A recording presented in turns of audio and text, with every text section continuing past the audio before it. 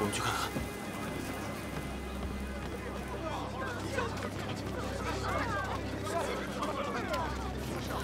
让一下，让一下！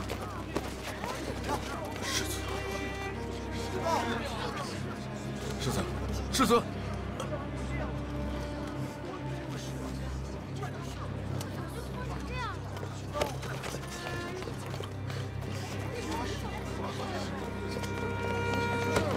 看看啊！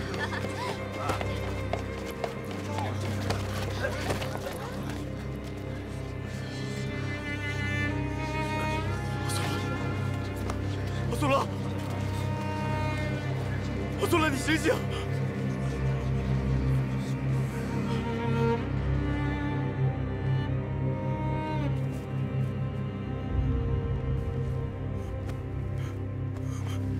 大夫，大夫，快去找大夫！救救他！大夫，我求求他！大夫，快去找大夫！有没有大夫啊？大夫，快去找大夫！有没有大夫啊？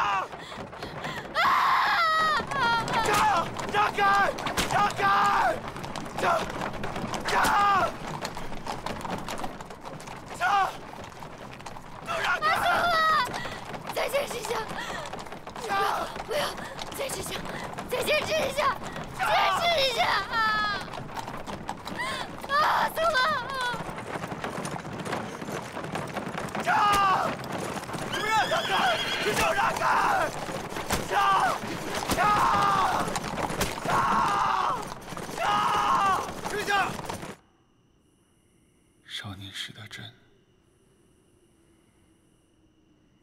非常的依赖老师，就如同孩子依赖父亲。可朕是大殷的皇帝，天下皇帝本就是无父无君的。为了大殷的江山社稷，朕可以割舍一切。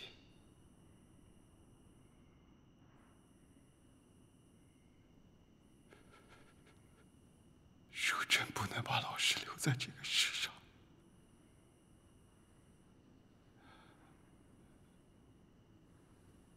原谅朕吧。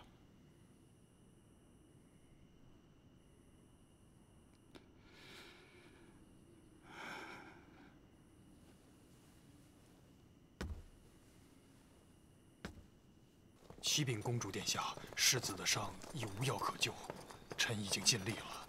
世子如何了？世子如何了？说话呀！平日里多少俸禄养着你们，到了用你们的时候，就只知道跪着吗？哥哥，不必动怒了。药医不死病，世子送到这里的时候就已经没有心跳了。这里是天启城，谁敢杀天子的朋友？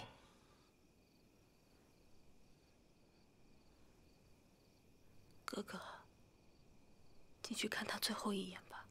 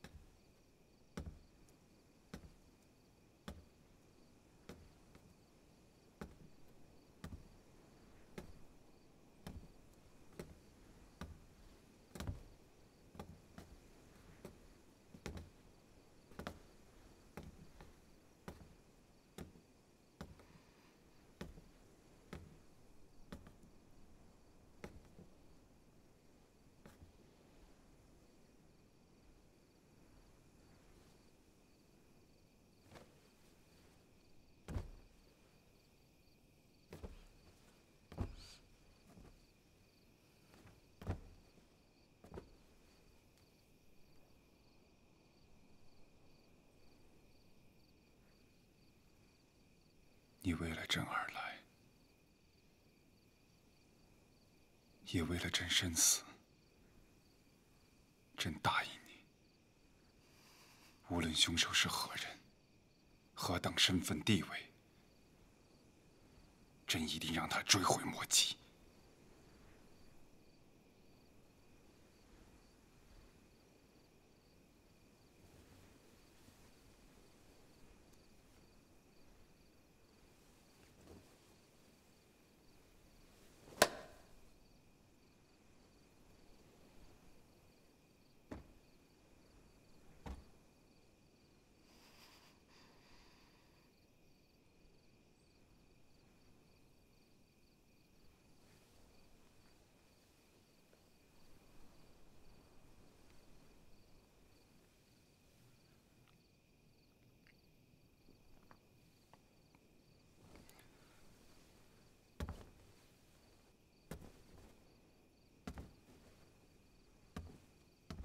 陛下，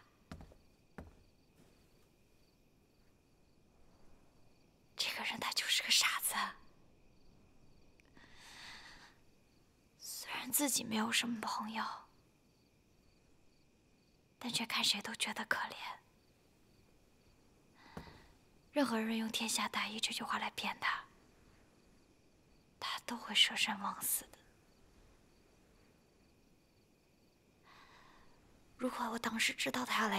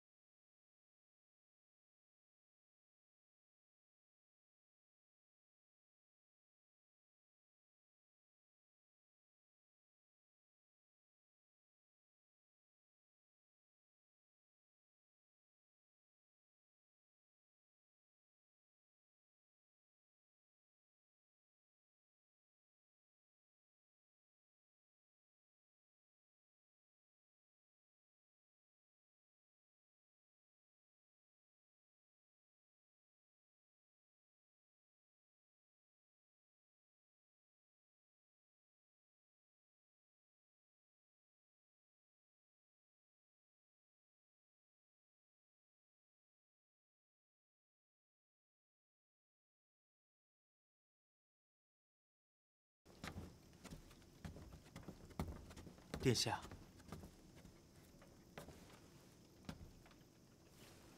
妹妹不是在陪雨郡主吗？我突然有个问题想要问哥哥。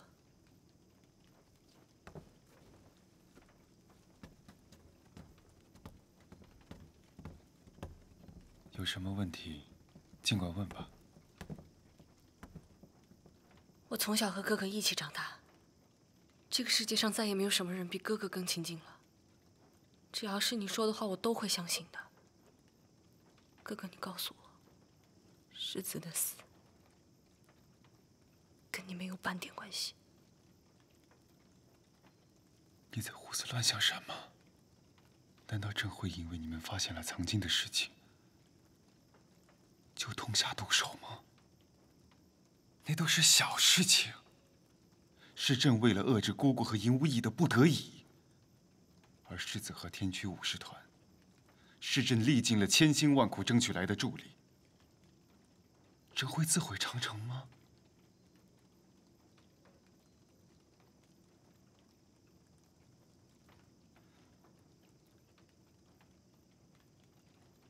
朕知道，你这是伤心。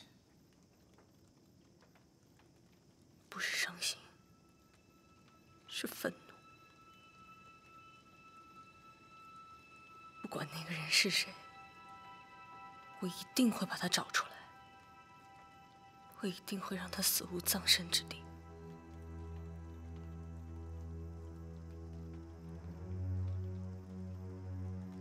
这是你的心愿，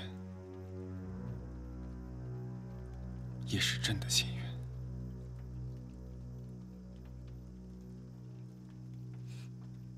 世子身死，城里必然风声鹤唳。这几日哥哥会有很多事要忙，你照顾好自己。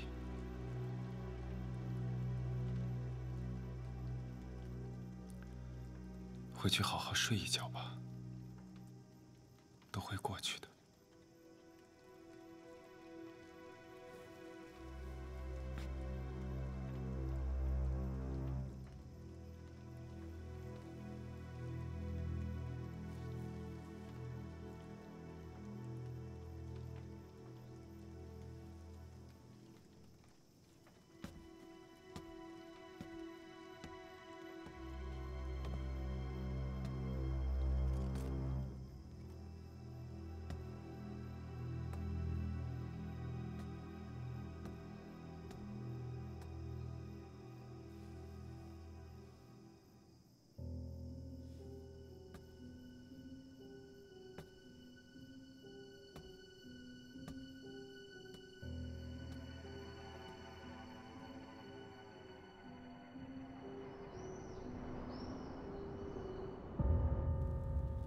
陛下，青阳世子身份特殊，鸿胪寺亲队发布的方式拿捏不定啊。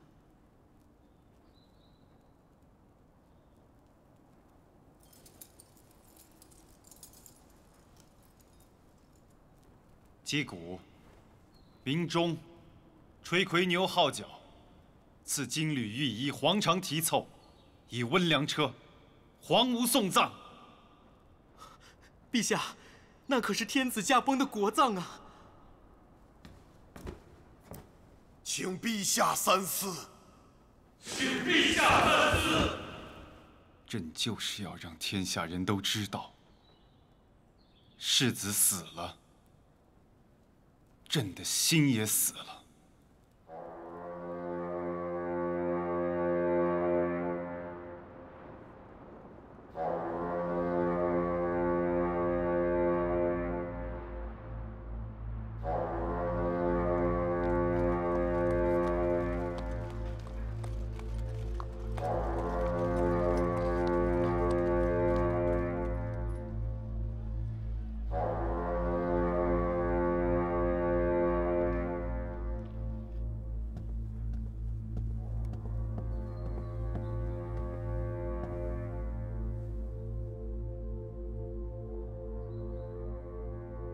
公爷，咱们该早做准备了。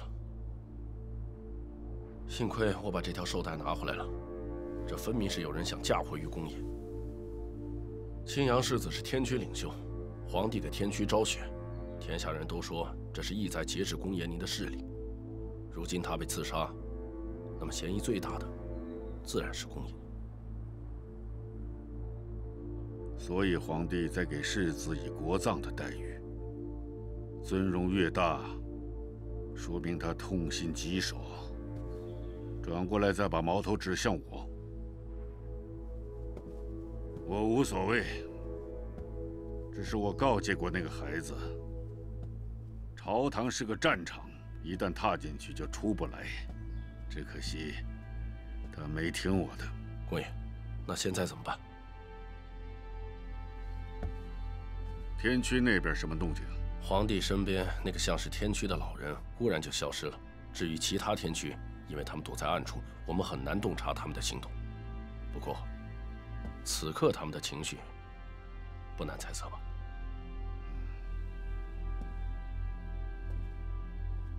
传令三军，控制城内所有的通衢要道，严阵以待。是。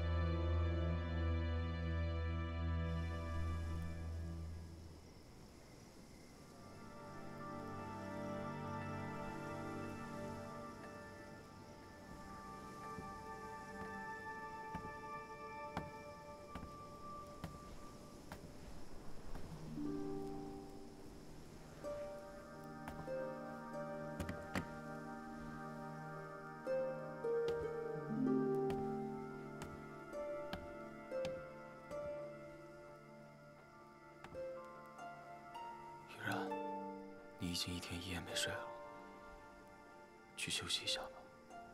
我没事儿，我要在这陪着阿苏老。他要是醒了看不见我们，他会害怕的。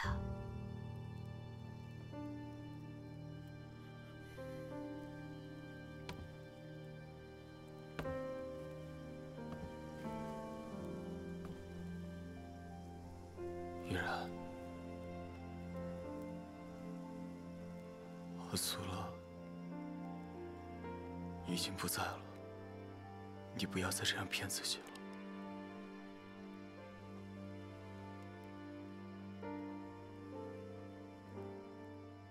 你说什么呢？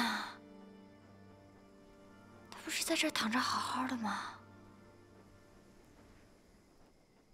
你是不是困了？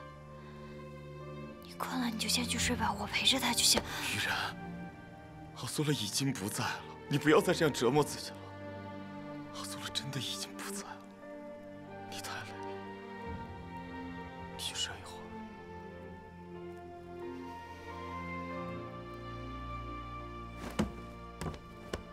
给我起来！给我起来！出去！你给我出去！阿苏拉没有死。依然，阿苏拉没有死。阿苏拉没有死。阿苏拉如果还活着，他也一定不希望你这样。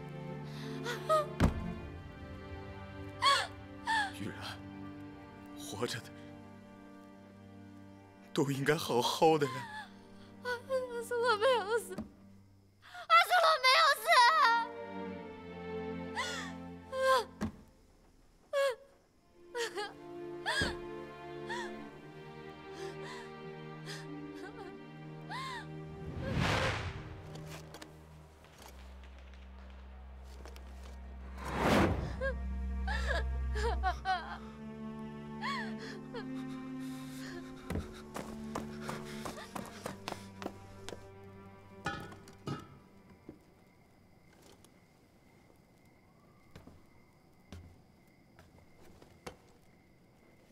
铁甲依然在。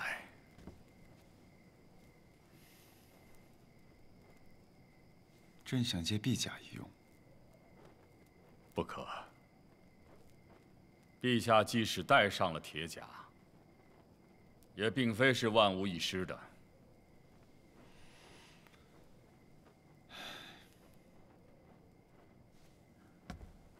这苍云古齿剑，即使是在斩铁剑中，也是极圣极邪之物。任何想要接触他的人，都会被这些神魂所侵蚀。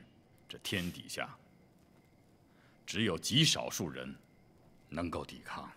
显然，陛下不是其中之一。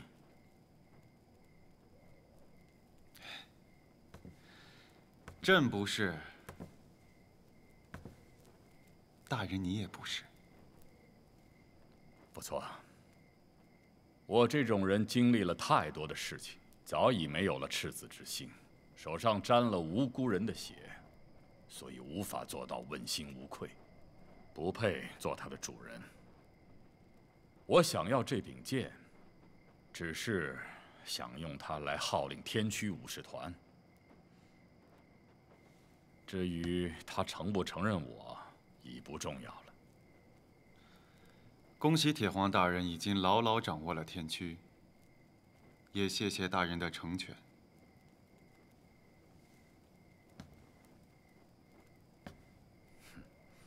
我还不知道我成全的是陛下自己的野心，还是这天下的安宁。朕是皇帝，皇帝即天下。大人已经站在朕这边了。陛下想必以为我视世子为对手，是为了痊愈，而暗中帮助陛下。如果我想要权力的话，那天驱武士团的权力根本无法满足我。那大人是为什么？我之所以放弃世子，是因为世子已然挡在了天驱武士团前进的道路上。他虽有一颗赤子之心，但他太年轻，太固执，在他眼里却揉不得半点瑕疵。这样下去，他会引领天驱走向死路，而这条路，很多年前我们就曾走过。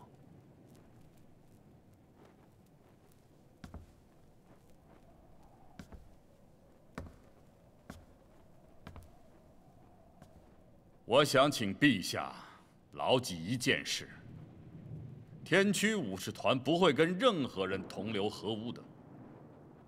我们拥戴陛下，是因为我们相信，陛下是可以以铁腕为天下带来安宁之人。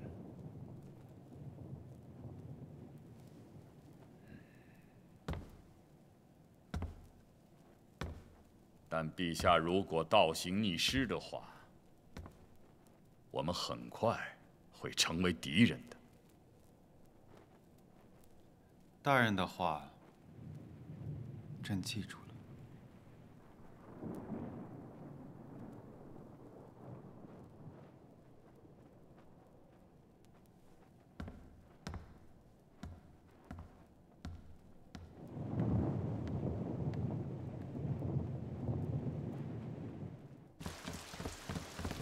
过来。淋湿了吧？公爷，公爷，来，喝点热茶。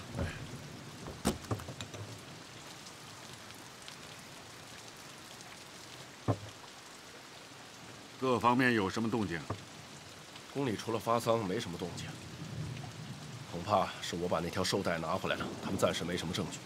对于皇帝来说，杀其将用其族是不错的手段。至于长公主那边，他原本就不想看到皇帝陛下身边有天驱武士的护卫。听说这几日更是闭门不出，对于世子的死，也没有发出任何声音。哦，这样看来，小皇帝和长公主都有嫌疑啊。张伯，哎，城防那边怎么样？城防这边，通衢要道和城门依然在我们手里掌握着。金吾卫死守着太清宫，表面上没什么事儿，但大家私底下都加强了防范。其他没什么动静。这听起来像是山雨欲来呀。来就来吧，把这煌煌帝都作为战场，也不错。加强防范，命令城外的大军整个带弹，随时准备入城。是。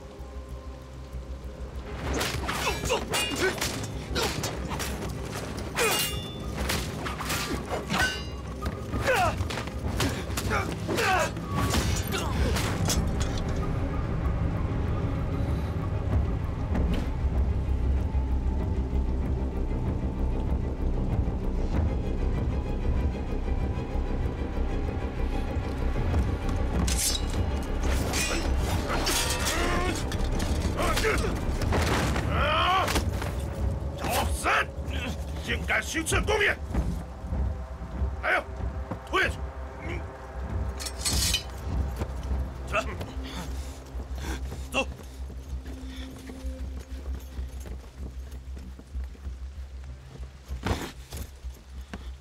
你的朋友死了，你以为是我弄的？我亲眼看见，谢玄捡走了那条红色绶带。 不就是凶手落下的吗？那样的绶带，我们雷胆营每个武士都有。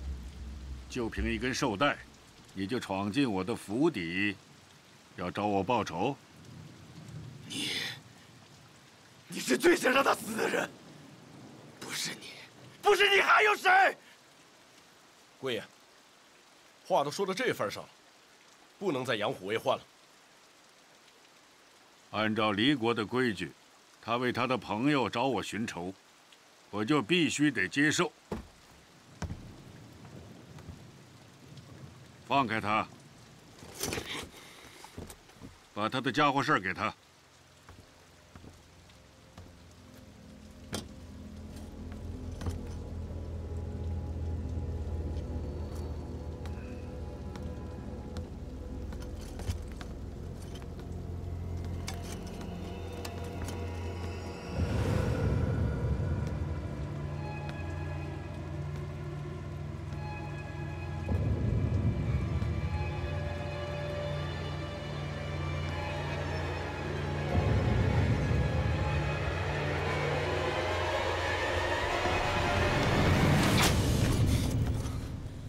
玉儿，你跑这儿干什么来了？我的奴隶，我不说杀就是父亲也不能动。他来找我复仇，这是男人跟男人之间用刀剑解决的事，快起开！对，男人和男人用刀剑解决。你以为你是谁啊？认清楚你自己的身份。我跟我父亲说话，什么时候轮到你插嘴了？ 别忘了是谁帮你报的仇，欠我的还没有还清之前，你就只配当我的一条狗。现在我让你干的第二件事情就是，立刻给我走！走啊！听见没有？走！走！走！走啊！快走！ 才说不能养虎为患，这就放虎归山了。这不是我养的虎，是我女儿的虎啊！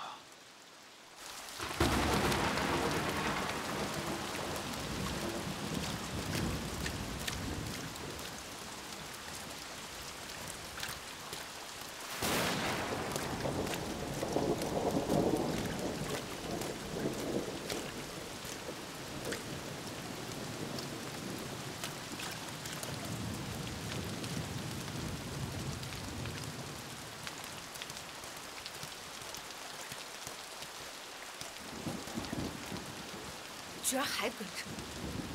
你看不出来我是要救你吗？还不赶紧逃命去！你以为这天下能有几个人从我父亲手里逃走？你逃了一次，难道还会有第二次吗？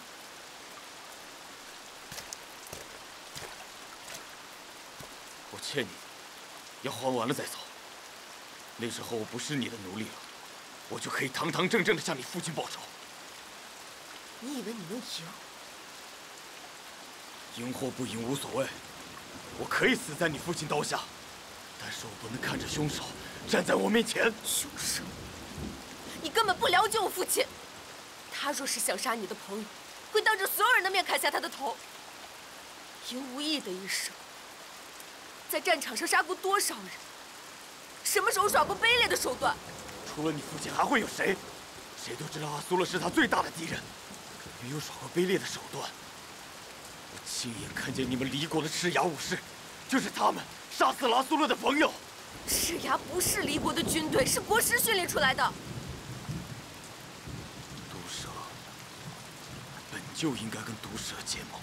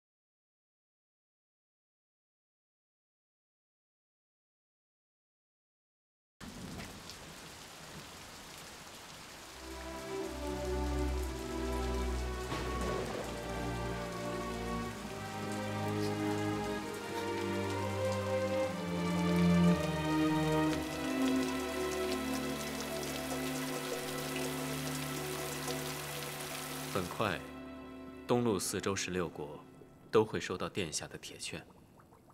就算赢无义是一头雄狮，也会被群狼吞没。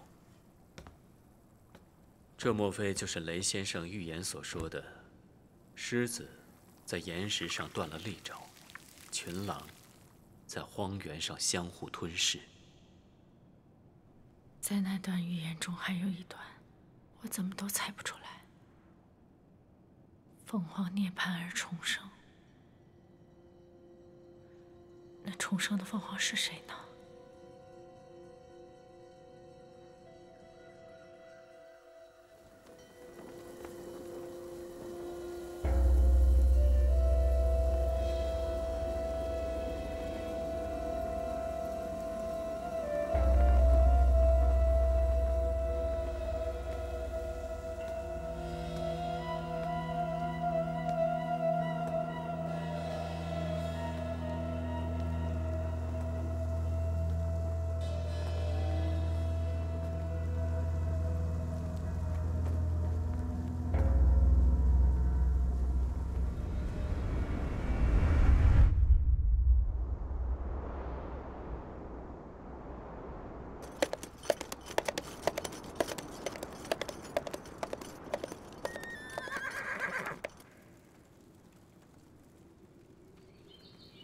主到。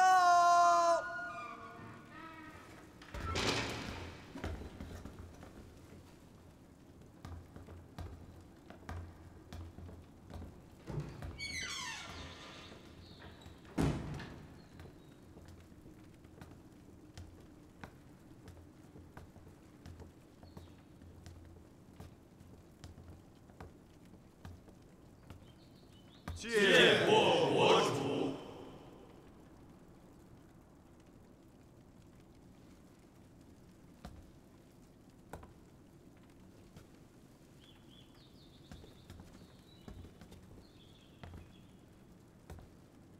当日，他们以皇室之名召世子去，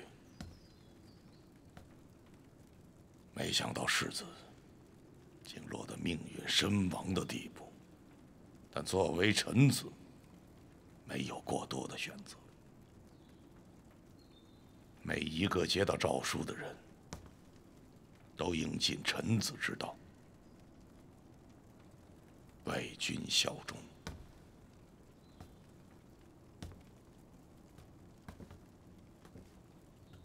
国主，铁券上要我们做什么？长公主要我们发兵秦王，清君侧。国主，敢问，我们的敌人是赢无益吗？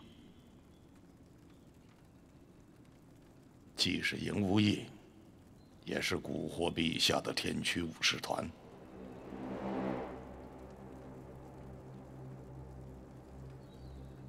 二位将军有何高见？皇帝刚为天驱昭雪，长公主就传秦王铁券，皇族同事操戈内斗，恐怕我们不好自处。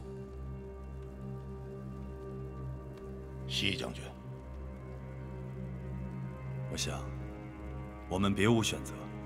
长公主应该不止传命令给下堂，此刻，东路诸侯应该都收到了。是啊。乱世真的来了，西将军。臣在。整顿兵马，准备向帝都出发。是。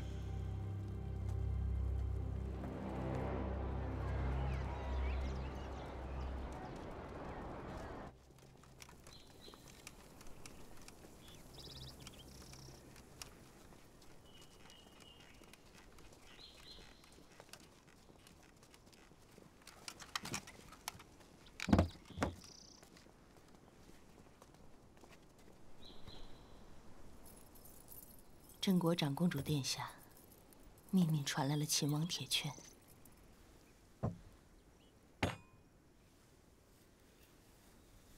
臣下已猜到其中的用意了。这长公主会说殿下年幼，君侧诸侯不臣，借此利用这秦王铁券，召各国诸侯进京。这先出兵的，就是忠臣。不响应的，就是叛逆。你猜的不错，正是。其实长公主用秦王铁券召回天下诸侯，她的用意是在赢无益。这赢无益既然已经带兵进入帝都之门，那么就不在乎打开这帝都之门，让这些诸侯群雄逐鹿。这是要点燃战火的意思。是。我们静观其变吧。但这次的战事，楚魏国恐怕不得不卷入其中了，狼烟一起，生灵涂炭。